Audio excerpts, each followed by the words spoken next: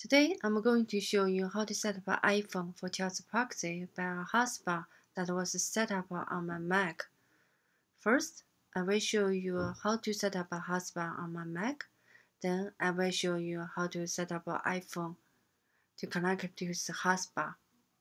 So first, let's go to System Preference and Sharing. Then select the network that my computer connected to.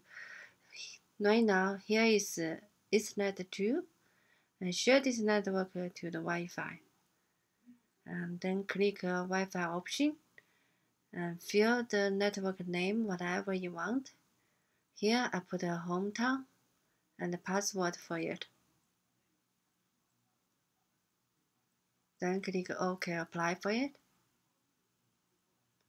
So now you can see my Wi-Fi connected first.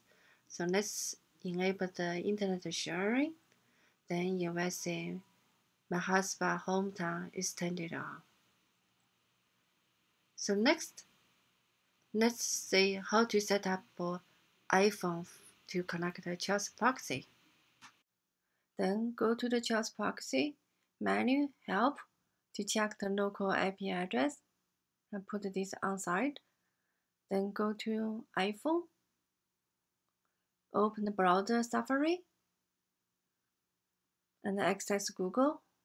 So right now, we don't see any traffic goes through the Charles proxy.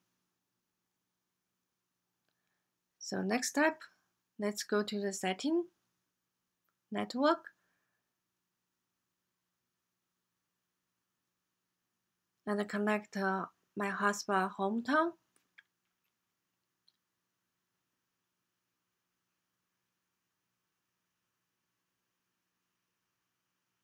Okay, after hometown connect, click the I to check the detailed info of the Wi-Fi hometown.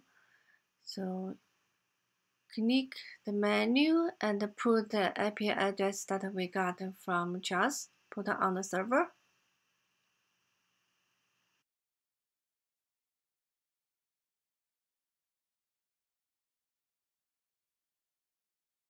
I also put port with 8888, that is default port for the Charles proxy. Of course, you can change this port number if you set up a different port number in Charles proxy. So save it, go back to the browser. Let's re-access the Google. So we see traffic goes through the Charles proxy. So next step, let's do one more search for the hello world.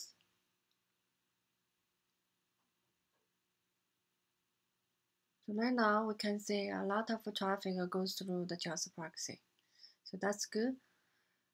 But we still see some SSL handshake issue for some HTTPS request. So next step, we will try to install the SSL certificate for Charles proxy to fix this issue. So go to the browser, input the Charles proxy.com/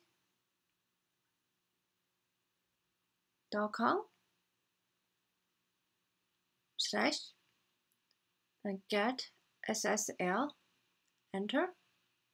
Then just follow the steps to finish SSL certificate installation process.